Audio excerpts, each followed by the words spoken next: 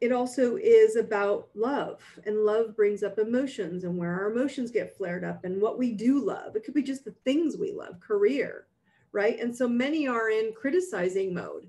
And my question is what are you accusing them of? Your answer is very simple. What are you accusing other people, even on social media? You don't like what you're seeing. It's what's wrong with us and what we accept. You know, it's kind of like, what's wrong with you? And why are you accepting that trait in your bubble of energy and emotions? So if your spouse or anyone close to you is upsetting you, I want you to ask if there's a part of them that you refuse to see in yourself. Like, so is there a part in that person that I refuse to see in me? And I need to have compassion for them as well as myself. We're not typically very nice to ourselves. That's one of the things I learn in what I do for a living. And it appears in others. And so I want you to watch when the A's appear, okay? Because they're typically your ego, and ego isn't bad, right? When you trust it to lead you to a higher ground. It's not good when you allow it to sabotage you into the ground.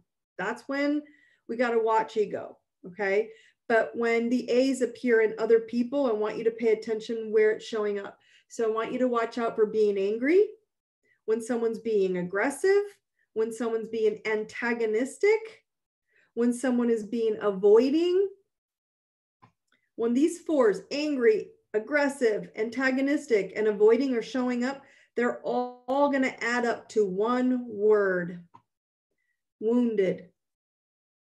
This person is wounded and they're coming at you in a way that's frustrating to you. And the only reason you see that wound is because will that wound match yours?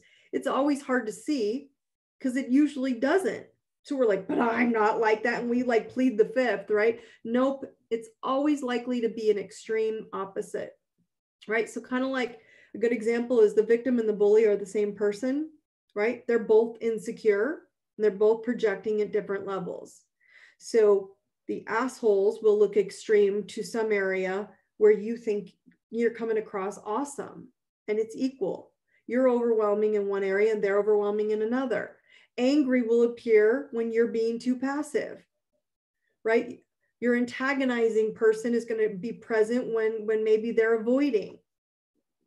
The manipulator or the avoider in the world that it's in your bubble or your space that you're accepting will manipulate a situation to make it look like it's you, not them, and then accuse you of the crime.